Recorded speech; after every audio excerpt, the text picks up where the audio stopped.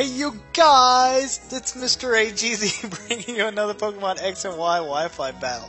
This time it's a multi with Chris, Cole, and Josh. Looking at our post, Chris is coming in with Scizor, Azumarill, and Feraligatr. Cole's coming in with Vaporeon, Gengar, and Aegislash. I'm running with my Aggron, my Sylveon, and my Dragonite, and Josh is coming in with some different pokes you don't normally see here. Probopass, we've got Probopass, Crocodile, and Honchkrow. So man, let's check this battle out, shall we? Oh yeah. Alright, so anyways, going in here, we're thinking, oh man, my partner, what kind of pokes is he bringing? But it turns out okay.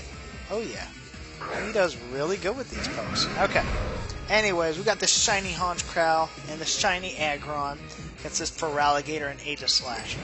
I'm going to go ahead and Mega Evolve right now. Go ahead and get it out of the way so I don't have to worry about it.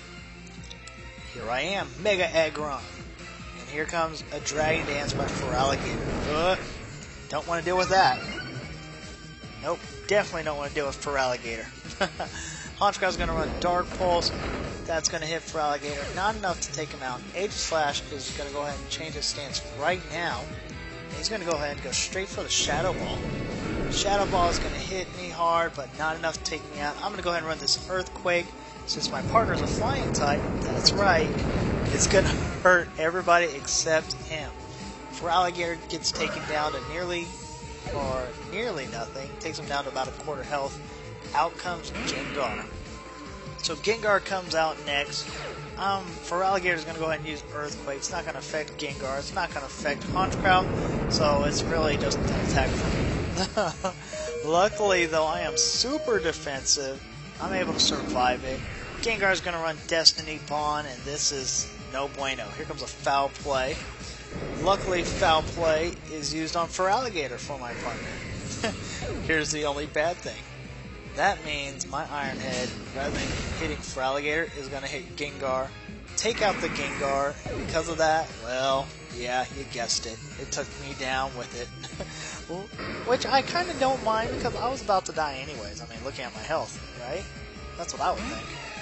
Anyways, Jelly Bean comes in. This Azumarill Jelly Bean and Vaporeon. You want to talk about a scare. Jelly Bean, Azumarill is a beast. I repeat, a beast.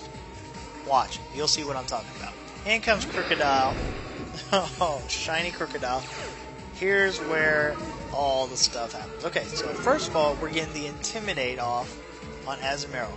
Recognize that, okay? Intimidate's off, so he's already weakened. He's already weakened, okay? My special attack and my special defense raises.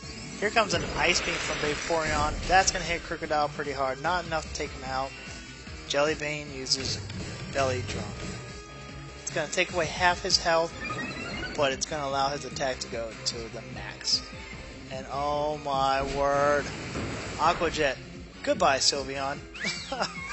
Remember, his attack was dropped one stage and then raised to the max. So that rendered my partner's attack useless.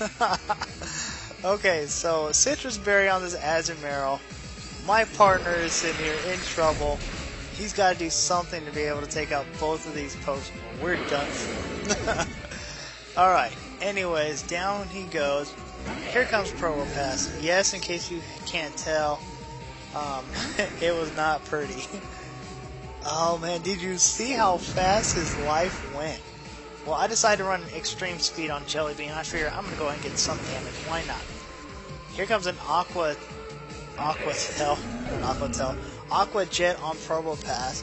Takes him out, and an Ice Beam comes towards me. Now, I was actually hoping for an Ice Beam because that's going to activate my Weakness Pulse. So now I'm going to be super strong. I should be able to take out one of these guys. Don't know which one I want to go for yet. I want to get rid of Major Pain Jelly Bean, or I want to try to take out the Vaporeon. And then out of nowhere, he switches out. You want to talk about us getting lucky. Wow, that switch out might have just saved us. It's because I went for Vaporeon with the Thunder Punch. I took out Vaporeon thinking my partner would take him out. Here comes a foul play on the Caesar. So it might have been the misplay right there that might have just turned us around.